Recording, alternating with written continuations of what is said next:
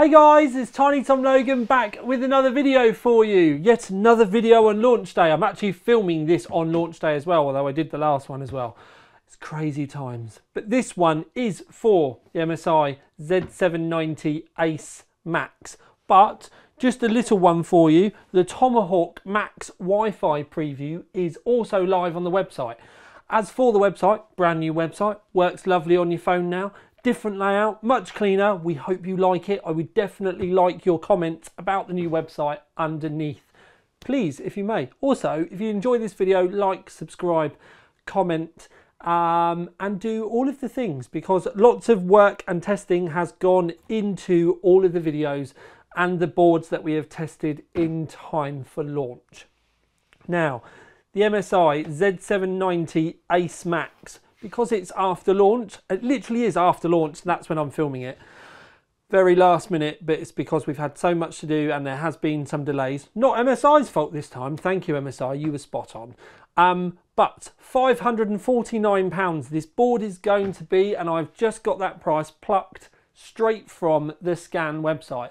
I can also confirm 24 plus 1 plus 2 105 amp SPS power array setup. No mention of teaming, no mention of mirroring, no mention of any mumbo jumbo like that. Just 24 phases for the CPU, properly done, properly wired, properly bonkers mental. Now the box is here. The box is empty because I have it all out already. We will look at the CPU, but this is one of the few ones where there's actually stuff in the box. So Wi-Fi antenna. You also get a USB with your drivers and everything on, which is nice. We're not seeing CDs so much now. Then you've got a sticker pack. I'm trying to do this all one-handed and failing. You get a sticky pack, but it does mean you get some stuff for your cables as well as battery covers, badges. I wish they'd, rather than the battery, I wish they'd given some for fans as well. But there are little mini Luckies.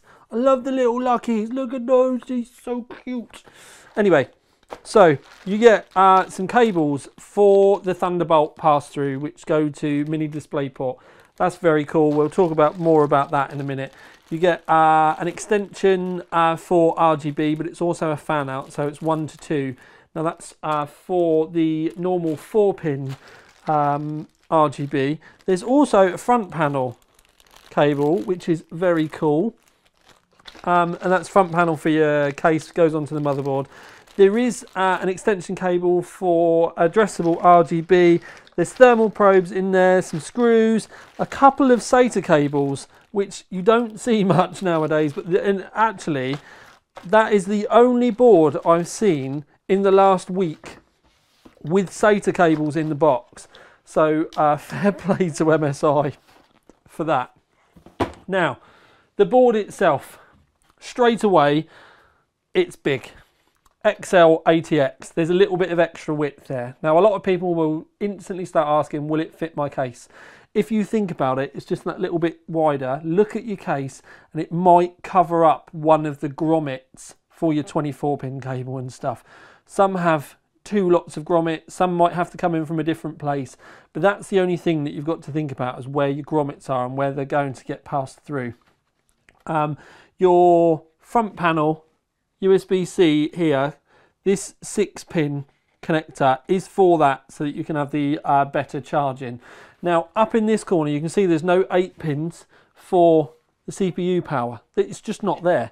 In fact, I'm going to zoom you in so I can show you better, or worse in my case. So the 8 pins just are not there. They're further over on the board over here. Now you can also tell that they are solid pins. There you go, solid pins in there. And then because the 8-pin power's over here, that does mean everything else gets pushed out. So you've got one CPU fan header just there, and then you get the sort of like a pump header, and then system fan number 1 there. So there's not masses of it up the top, up around this section. And as we come down, 24-pin, your 6-pin for the charging. You got a couple of USB 3 externals, 6 SATAs. And then down in the bottom corner, power reset, 2 USBs, LED switch, BIOS switch, couple of thermal probes, and then 6 fan headers on the bottom. So they're right out the way.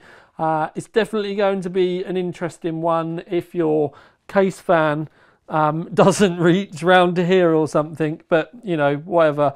There are 4 NVMEs underneath. There's a and they're PCI Express 4. There's an NVMe underneath this, which is PCI Express 5. I did say about 24 power phases, and you can see they're all crammed in around there. Now, the heatsink at the top is a very old school multi-fin design, but they've done it black with a nice brushed aluminium top. That is lovely. This heatsink underneath here is enormous and solid aluminium. Again, it's not a small heatsink back there. There is a bit of plastic because this lights up, but the majority of it is aluminium. And like I said, this does light up, and then this lights up down here as well. It actually looks really nice. I'm digging this kind of Aztec feel to it. This section up here doesn't actually touch anything. It is just there to look pretty. See, there's nothing there. Don't forget where you're meant to be looking. But there's nothing under there. It's not actually connected to anything. It's just screwed on. This is making me want to paint things and all kinds of stuff. Round the back. So, smart button, you can set that yourself. Then you got BIOS flash, you got BIOS clear, USB-Cs, BIOS flash header, 2.5 inch gigabit, 2.5 gigabit Ethernets, 10G SATAs. I've done too many of these. I do apologise. 10G USBs. Then we've got the Thunderbolt section here, and the mini display ports are for the pass-through. You can use these for charging and stuff as well if you want. Wi-Fi 7, and then gold pickups for your audio there. Plus you've got an optical output, which again, you're not seeing so much anymore. You can see some of the audio grade capacitors there. MSI have thrown a lot at the board. Now, as we zoom back out, we can talk about performance. One of the things that I will say, and this goes for every single one of the boards, and they've all been tested, I have been undervolting the 14900K from the stock volts. The Intel reference volts is putting the 14900K at about 1.4 volts. My one specifically, I've been able to easily get it benchmark stable for everything at 1.3. So I am going to be doing undervolting guides for Gigabyte, MSI and Asus so that the BIOSes are all familiar. Haven't had time for launch, but on the Tomahawk, when I build that for the review, there will be an MSI underclocking video for that. When I say about cooling as well, I did say that it's hot, and you are going to need a 360mm AIO if you want to run this at stock clocks. So even if you undervolt it, you're gonna need a big AIO. I wouldn't want one of the i9s under an air cooler, because as soon as you do multi-threaded stuff, it's just going to have to blow a hoolie to be able to stop it from hitting 100 degrees. If you think about it, I used a H170 for my testing, and I was hitting 100 degrees with everything on auto, even with the H170 on maximum fan output. I still had to undervolt it to get it to 80-ish degrees depending on the board. Now I will say that the MSI boards, it's going to be settings within the BIOS, and I probably will need to be able to go and tune it in, but they were sort of about 5 to 6 degrees warmer CPU temp wise than the other boards were, but that will be the subsidiary volts. So all of the supporting volts, they've obviously, they're running slightly warmer. It's not a surprise, but it might get tuned down. I know the MSI BIOS team are normally so on this, but the performance that they got out from it was definitely not shaming them at all. I'm just picking up on the small things that I can do to tell between them. The performance between the boards with the same processors is incredibly close. What you need to remember that we're doing is effectively just undervolting the processor, letting the boost and everything do what it wants to do, because there's just not enough headroom for overclocking a processor with the lid on. Now I have to use the same processor for every single one of the reviews, and it's just too early for me to start cracking the lid on it, doing direct die stuff, and also with liquid metal constant in and out. It's just it doesn't bode well. So I'd have, even if I did delid, I'm going to be having to use normal thermal paste and stuff like that. So it's just, at the moment, it's just, I can't do it. This board, really, with everything that it brings to the table, is running an i9 at stock.